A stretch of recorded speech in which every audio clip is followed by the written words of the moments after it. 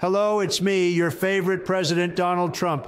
Can you believe that Kamala Harris picked Minnesota Governor Tim Walz as her running mate? He's even more of a San Francisco liberal than she is. People say it's weird that we're attacking him as a San Francisco liberal when he's only been there once, while my running mate, J.D. Vance, lived in San Francisco for many years.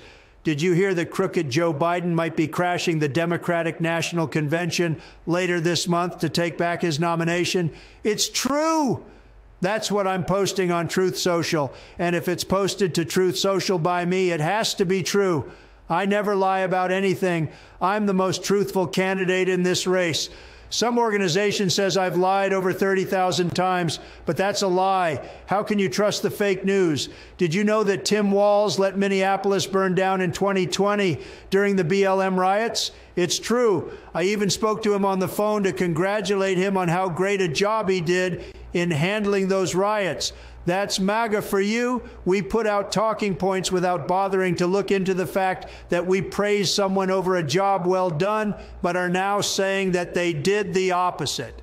This is how we're going to make America great again. By lying, lying, lying. It's the GOP way. Leave a thumb and a like and a comment on what else we should lie about. Let's make America great again.